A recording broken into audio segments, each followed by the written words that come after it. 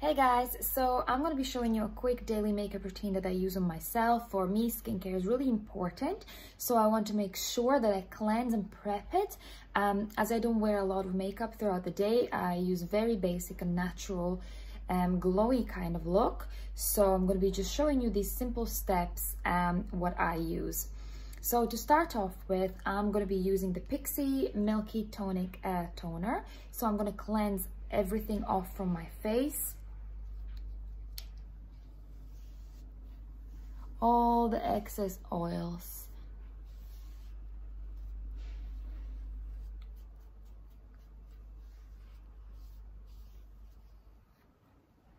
Okay, so when we prepped our face and we cleansed everything, the next step, what I'm going to be doing is applying eye cream. For me, eye cream is really important, especially if you hadn't had a lot of sleep. Eye cream usually gives a lot of hydration for example, if you have eye bags and very tired eyes. It is really great product, and I think everyone should be using daily. There's a night eye cream and a day night cream. The one that I'm going to be using is going to be the Estee Lauder. I find it works really great for me. It's also a cooling antioxidant, so it does give you all the good stuff for underneath your eyes and around this area here. So to make sure that the cream is circulating in your skin properly, I use the ring finger and I just dab it lightly like this. This finger is known for having the least pressure.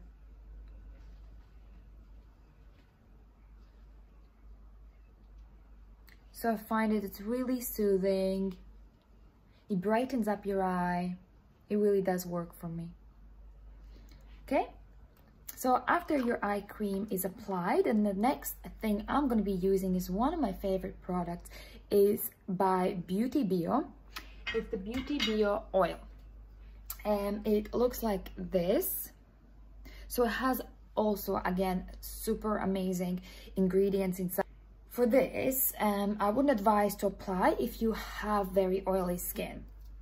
Because obviously it's kind of a part of an oil, so it will create more oils. So I wouldn't advise to use it. If you have dry skin to medium, it's a great product. So what I do is just apply a few pumps in the back of my hand, and I evenly apply all over my face.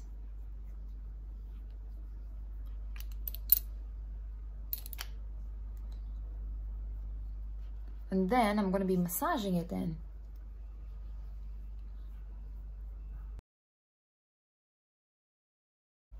So when you have massaged your daily kind of moisturizer or oil, whatever you use, now I'm going to be applying a subtle amount of tinted moisturizer.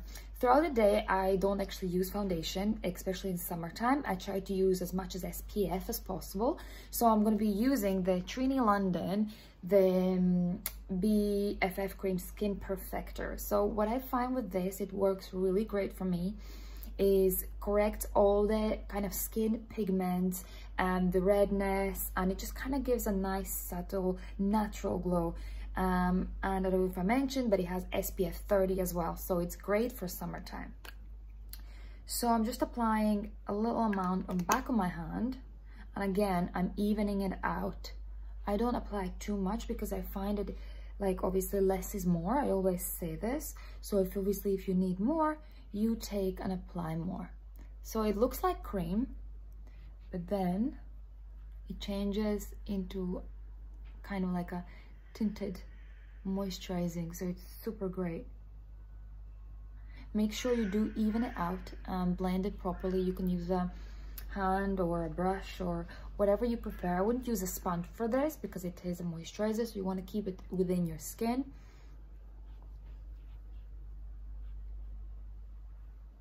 I find it with hand, it blends better for me.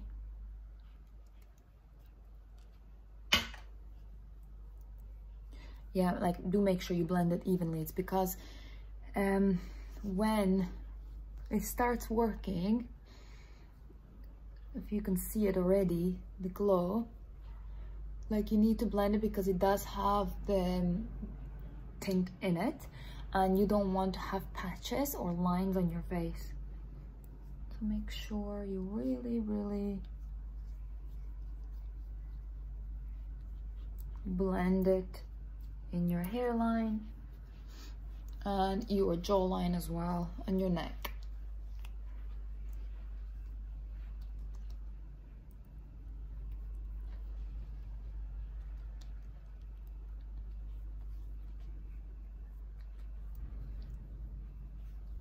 Okay, so when you finished, you do need to wash your hands. If you don't wash your hands, you're gonna be putting all the tint on other products, and you want to make sure that everything is clean and tidy and within hygiene as well. So I'm going to be going and washing my hands now.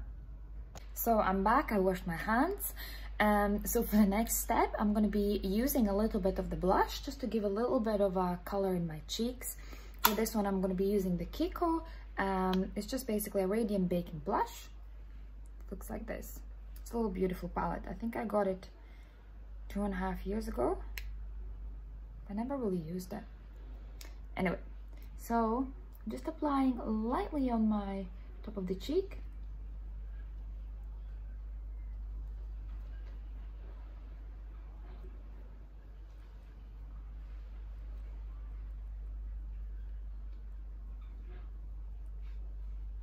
Okay, so as you can see, it's already giving a nice natural kind of pink summer blush look. I'm not going to apply too much.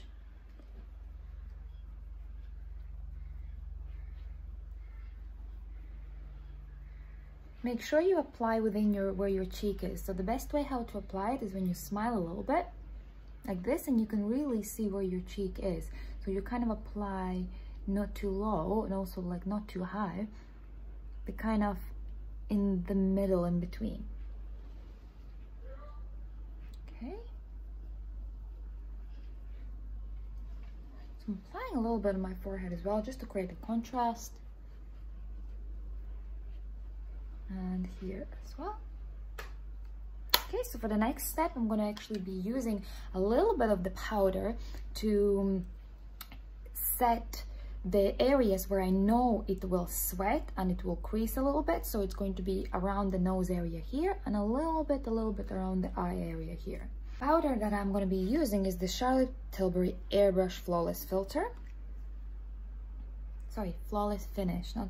I'm going to be taking a fluffy brush, I'll take a little bit of the product and I dab off all the excess because we don't need too much. I'm just applying a little bit under the eye and around nose area as well.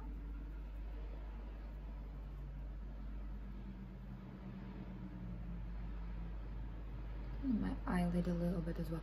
Why I apply powder on my eyelid is because when I use mascara, what happens is that sometimes the mascara can go on top of the eyelid here and it creates like black marks. So if you apply powder or setting powder, it won't do that, like it won't stick. Okay, so the makeup is set in only areas where I want it. For the next step, I'm going to be using the mascara and a lip gloss. So for the mascara, I use the Maybelline Intense Black. This is my favorite mascara ever. It just kind of creates the lashes that I want, and the brush itself really works for me. So the brush looks like this. So for the mascara, I apply like this, making sure that I'm evening all the lashes. For me, really important is to separate all the lashes. I don't like clumpy lashes.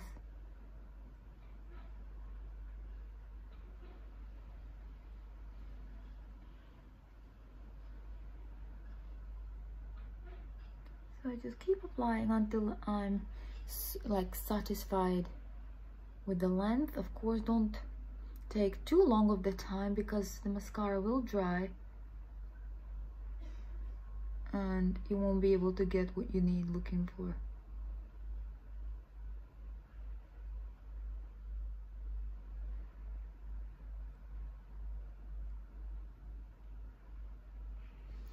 Okay, as you can see, it created a big difference already. Just with a little bit of mascara. I'm going to do the other eye.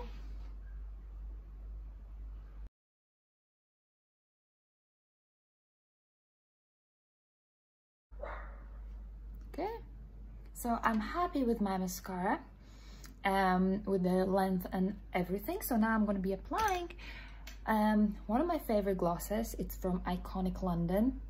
It has like a plumping, tingling kind of sensation, so it kind of a little bit makes your lips a little bit more plumpier. And as I don't have fake lips, and I would love to have a little bit bigger lips, but I'm scared of needles, so I'm not going to do it. I love to use this, so it does give like a natural little plumping effect. I'm going to show you. So in my day routine, I don't really use any pencils, any eyeshadows really, just really focus on my skin.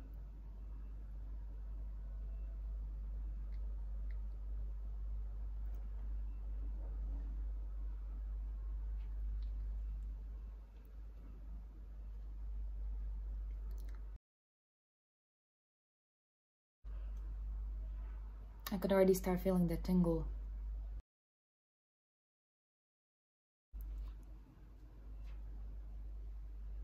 Okay, so now I'm happy with my lips. That's pretty much my makeup done. But one more step that I use when I go out is I use a hydrating mist. The one I'm using is actually from MAC Prep and Prime.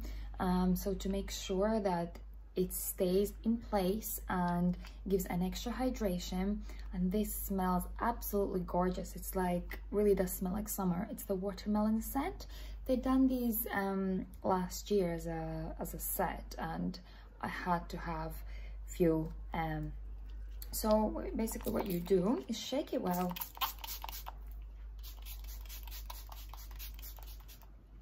And apply all over your face. Make sure it does dry before you touch it, you touch your face or anything. And that's you ready. I'm gonna go do my hair and I'll come back to show you the final look. So this is my final look. Is this your final look too? Yeah. Thank you so much for watching, and I will be seeing you very soon.